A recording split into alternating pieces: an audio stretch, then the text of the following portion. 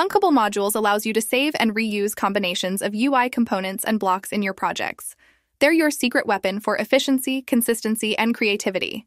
In this tutorial, you'll learn how to create, share, import, copy, and edit modules. Let's start by creating a module. On your Thunkable Projects page, click Modules in the sidebar, and then click Create a new module.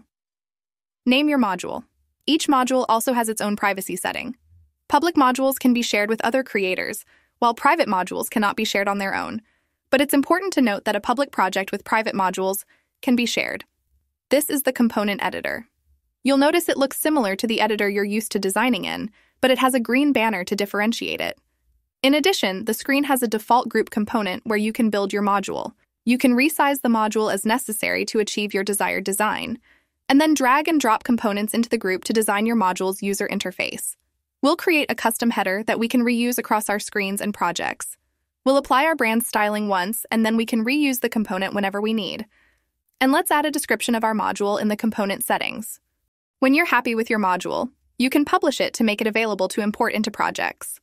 Click the Publish icon in the upper right. Include release notes. For future iterations, you'll include what changed in the version. Click Publish. The module is now available for you to add to your projects, so let's explore that. Navigate back to your project's home screen and open the project you'd like to import your module into. On the Project's Design tab, click the plus icon at the top of the Add Component library. Here, you can either import from a public gallery of modules, a list of your published modules, or paste a shared module link. We'll talk more about shared module links in a moment. The newly imported module is available under the Modules heading in the Components library. All that's left to do is drag the module onto your screens. And if you realize you want to revise your module, navigate to your Modules page and click the pencil icon associated with the module you want to edit. Let's add the functionality that if a user clicks on the logo, they'll be taken to the Thunkable website. Click Blocks, expand the group, click the image name, and drag the When Image Click block into the workspace. Click Control, drag the Open Link block, and drop it within the When Image Click block. We want to open thunkable.com, so this is perfect. But this block is editable, so you can easily add your organization's URL. And let's provide the user with a short message if there is an error. Return to the Design tab and drag a label into the module. We only want this label to display if there is an error opening the link, so we'll change its default visibility property to invisible. Return to the Blocks tab. Click the error label's name in the component tree, drag the Set Labels Visible to True block, and nest it within the Open Link block. Now that we've made the necessary changes to our module, we'll publish it again.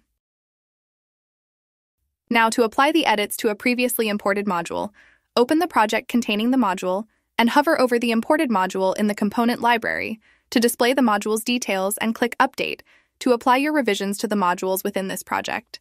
It's important to note that this action can't be undone and will change all instances of this imported module used in this project. Click Update to confirm. Let's test it.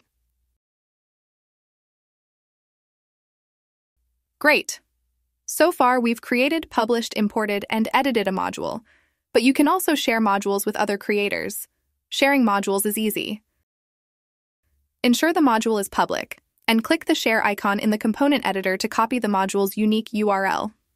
Share this URL with other creators, and they can import the most recently published version of your module into their own projects. Within the module import modal, they simply paste the URL you shared with them. Easy peasy. Lastly, if you want to make a copy of a module, head back to your modules page and click the copy icon associated with the module you want to duplicate. The copy opens for you to rework as you see fit, and there you have it. We told you modules are your secret weapon for efficiency, consistency, and creativity. If you learned something new in this video, give it a like, and make sure to subscribe to our channel for more great content. Thanks for tuning in. And remember, innovation should have no limits.